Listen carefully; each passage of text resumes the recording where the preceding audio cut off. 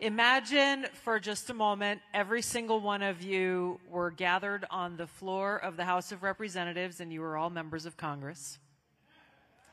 And you have a bill that comes before you for a vote that would make it so that frozen pizza qualifies under the daily nutritional requirements of fruits and vegetables for kids in public schools. How many of you would vote yes? How many of you would vote no? This happened. This was one of the first votes that I took as a member of Congress. Exactly. That was my face, too. First of all, this is what Congress is doing. And I had conversations with a lot of people on the House floor that day who'd been there a lot longer than I had, asking the question you're probably thinking is, how in the world does this happen? And why are our members of Congress doing the work of the big manufacturers that make these frozen pizzas that go into our school cafeterias? Bobby talked about corruption.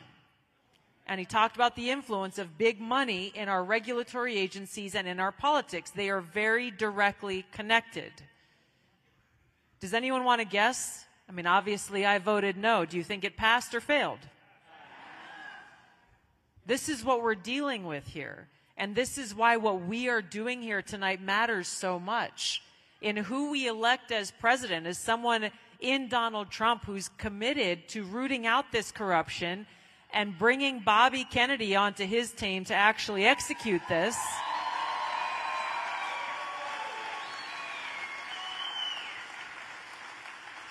And you saw Sam Brown here who's running for U.S. Senate here in Nevada. It's having people in the House and the Senate who are committed to this same cause. What does Make America Healthy Again actually means? It's things like this. It's things like friends of mine who are going for treatment at the VA, and I unfortunately can't even tell you how many of them have shared this story with me, going and sharing about the challenges they are having, whether it's post-traumatic stress or chronic injuries or chronic pain, and they are literally given a sack full of pills.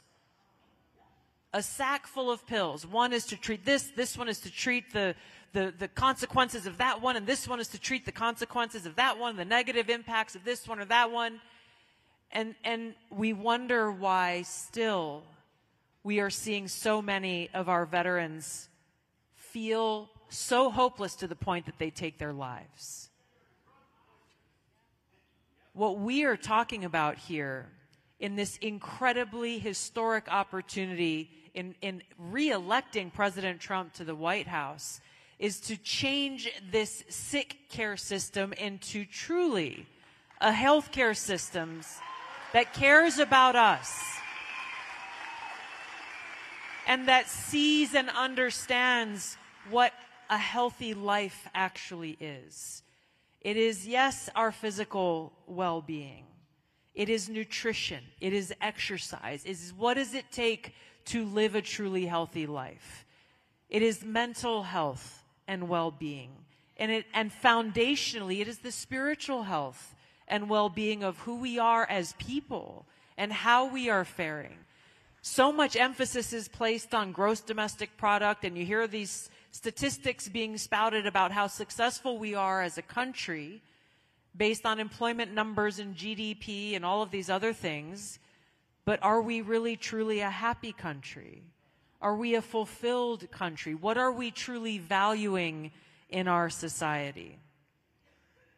In order to bring about this change, yes, it requires a complete new clean slate of new leadership that is committed to these principles and these values. But that only happens with us if we do our part.